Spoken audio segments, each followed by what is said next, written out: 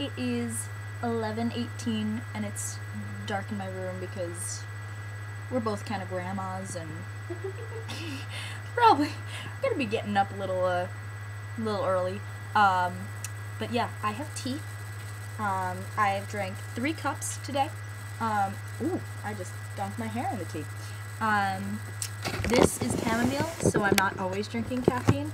But I did have 2 cups of really strong black tea today, so that was great. It was awesome. I loved it.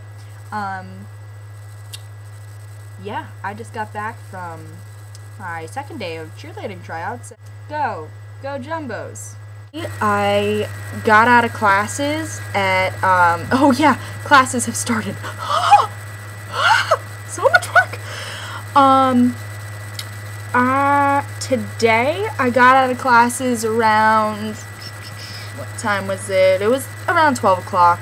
Had lunch, started studying, took a dinner break around 6, went downhill, got some dinner at DeWick, and then came back up here and kept working.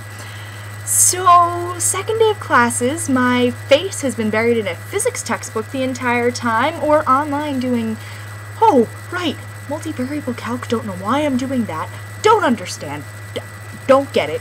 I've also noticed in looking through my, photo booth thing that, every time I go to make a video, I take a picture of myself, because I just click the little button thingy. So there's about 10 pictures of me,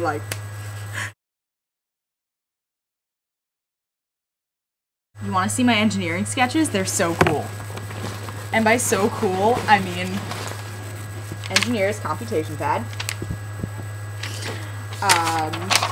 So this is for my graphics class.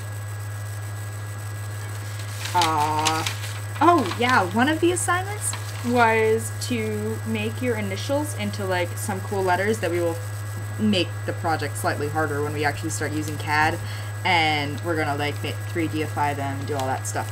So Meredith Angelica Wagner just got a little bit cooler, and for the sake of that one, I'll turn it this way. Anyway, nextly,